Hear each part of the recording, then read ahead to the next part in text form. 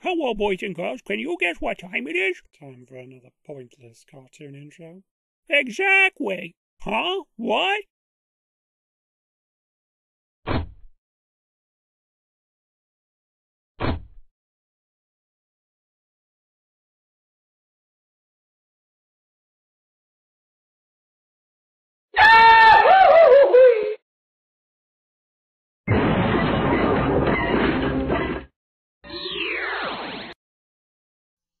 Today we're going to be looking at the mobile app to learn how to convert leads.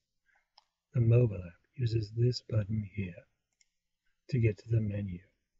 From that we can get to the leads. So now that we're on our list of leads, we're going to start by clicking one of them. And then on the lead we're going to make use of the new convert button to convert the lead. But what is this? Apparently there's no option to create a new account. We can search for an existing account, but this one doesn't have an account. Oh, there's our new button. Let's just click on it, and surely it will auto-populate the values from the lead, based on this lead conversion mapping. But wait, the lead conversion didn't populate anything. Perhaps that's to discourage you from creating new accounts. Let's try a different lead that has an account with us already. We're going to take a look at Walter Peck next. Again, we're going to click on the Convert button. And as we see, the EPA account does not exist, but EPA does stand for Environmental Protection Agency, so we can use that account instead. We can optionally create a new opportunity, which, unlike in the desktop version, does not auto-populate.